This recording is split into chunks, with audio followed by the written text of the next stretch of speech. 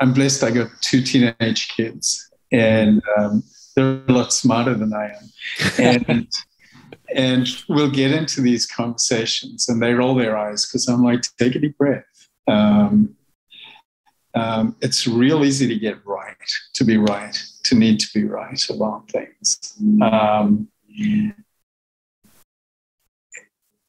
And they go, oh, Dad. And I'm like, no, do it. And they go, what difference is it going to make? I say, here's the thing. When you react the way you do, that's not you. That's a bunch of neurons firing. There's a neural pathway that when you're in your fight or flight response is going to be purely focused on your survival. You're not interested in taking care of yourself or people that you care about or being a kind person. Who you really are, when I'm speaking to my kids, is you're a good person. You're committed to taking care of yourself and each other. Why not give yourself a shot at it? Don't be run by your neurochemistry and your neurophysiology. Because it's an excuse I think a lot of people can hide out. Well, it's just me. Yes, it is just you. But you know what? How about you bring some intentionality? Again, my kids roll their eyes. I'm like, just for 1 month, the start of a day, take a few breaths, focus on what you're grateful for.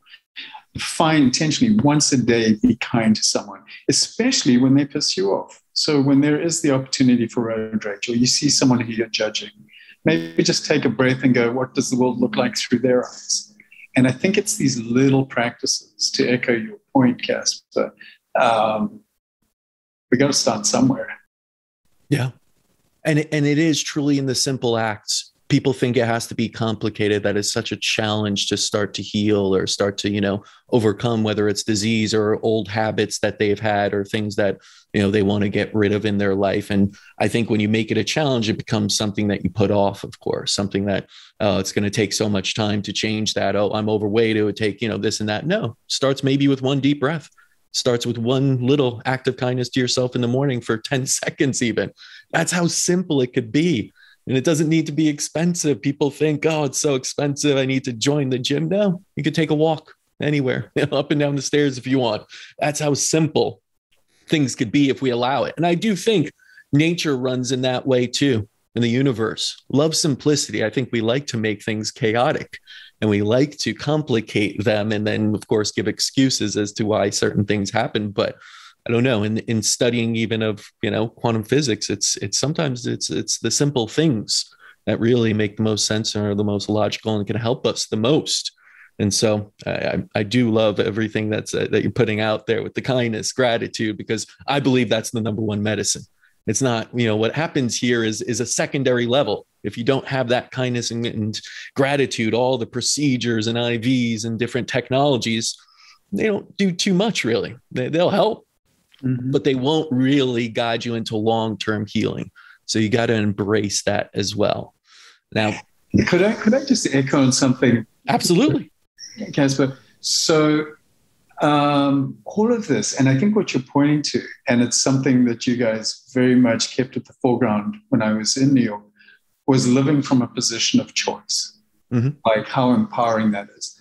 And I'm sitting here. I was looking forward to our conversation. And I went and found the quietest place I could find in Michigan and set it up. And we started this call and a construction crew moved in like 40 yards away. And I felt my body kicking up, like getting kind of stressed about it. Like, should we cancel it? Should we? I don't know what to do. But sitting, looking at you, listening to the conversation and engaging it. Isn't that what life is, though? Like stuff happens and we get to choose what happens next. Everything's a choice, isn't it? Everything.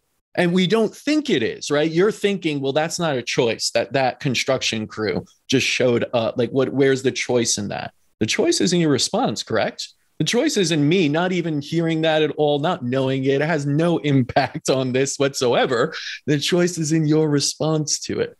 And I will say, I did not see any sort of frustration in you. I did not see anything come out of that. So I think you made the smart choice in ignoring it and staying captivated in this riveting discussion here. So thank you for that.